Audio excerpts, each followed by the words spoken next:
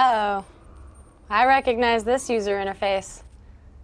Yeah, there he is, Master Chief. This is the first time I've seen the cinematic trailer for Halo 4. It's all been speculative. I'm not really looking forward to Halo 4 all that much. I kind of have a little bit of resentment towards the franchise. I've had, through high school, I had a lot of boyfriends ignore me to play Halo, go to LAN parties, play for hours and hours.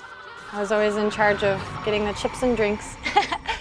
But I am excited about seeing a little background on Master Chief. I mean, he is very iconic to the gaming community. Everybody knows who he is.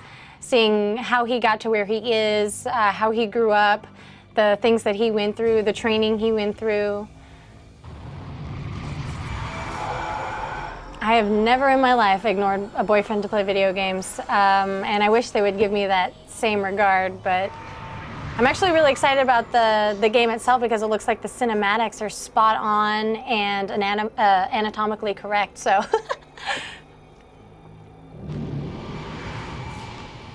Yeah, I'm really excited about the cinematics. I mean, well, hey, there they are putting on the suit. I wonder if that was a real suit. When Halo comes out, I'm gonna buy it for the sake of having it for my friends so they can come over and play it when they want to.